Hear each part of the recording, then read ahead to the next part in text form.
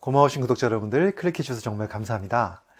여러분들 우리 건강에 정말 중요한 게 바로 혈관이죠. 특히 혈관이 좋아야 혈액순환이 잘 됩니다. 그래서 혈액순환이 너무너무 중요한 거 다 아실 텐데, 자, 우리가 평상시에 어떤 습관을 가지면 혈액순환이 안 좋아질 수 있고, 반대로 이런 습관을 가지면 혈액순환이 좋아질 수 있습니다. 오늘 그 말씀을 드릴 겁니다. 궁금하시면 끝까지 봐주시고요.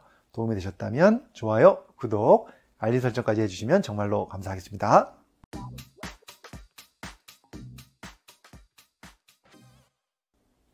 안녕하세요. 교육을 전공한 교육하는 의사, 가정의학과 전문 이동환입니다.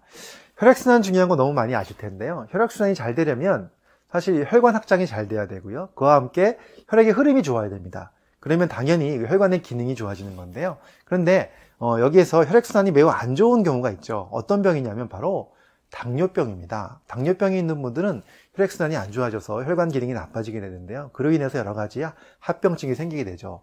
특히나 당뇨병 환자들이 발 쪽으로 가는 혈액순환이 안 좋아지다 보면 발끝에 괴사가 생기는 당뇨발, 굉장히 안 좋은 합병증도 생길 수 있는 것이 바로 당뇨병에 의한 혈액순환의 문제입니다.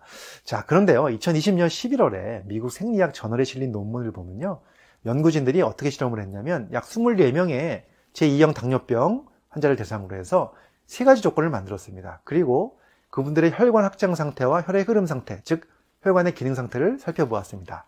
일단 3가지 조건은 어떤 조건이었냐면, 첫 번째 조건은 7시간 동안 계속 앉아있는 경우였고요. 그 다음에 두 번째 조건은요, 1시간마다 일어나서 약 6분간 가벼운 체조, 스트레칭, 산책 또는 이렇게 앉았다 일어났다 하는 운동, 이런 운동을 시켰고요. 그 다음에 세 번째 조건은 1시간이 아니라 30분마다 약 이번에는 3분간 그런 가벼운 운동을 시켰습니다.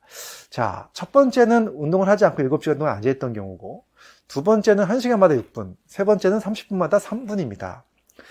해봤더니 어떤 결론이 나왔냐면요, 첫 번째 7시간 동안 계속 앉아있는 경우보다 두 번째, 세 번째인 경우, 이렇게 움직인 경우가 훨씬 더 혈관 확장이 잘 됐고요, 혈액 흐름이 좋아졌고 혈액순환이 좋았습니다.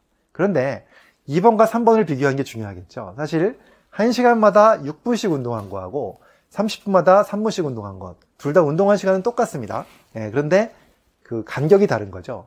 어떤 게 더 좋았을까요?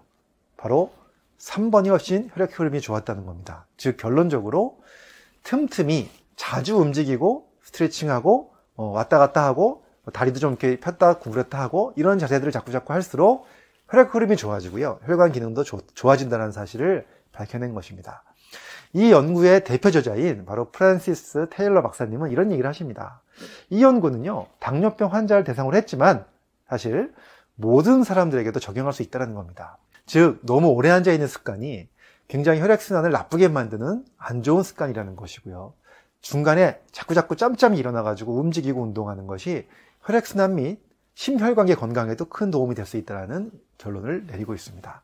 자, 여러분들 우리가 평상시에 앉아서 생활을 많이 하죠. 특히나 업무 보시는 분들, 계속 앉아서 오랫동안 업무 보시는 분들이 많으실 텐데, 중간중간에 30분마다 한 번 또는 안 되면 1시간에 한 번이라도 반드시 일어나셔가지고요, 다리를 구부렸다 폈다 하시고, 또 스쿼트도 가끔 해보시고, 그 다음에 또 스트레칭도 하시고, 이런 것들을 자꾸 하시는 것이 혈액순환에 너무너무 큰 도움이 되는 습관이라는 말씀을 드립니다. 여러분들 이런 습관 잘 가지셔서 더 건강한 혈관으로 건강한 생활 되셨으면 좋겠습니다. 감사합니다.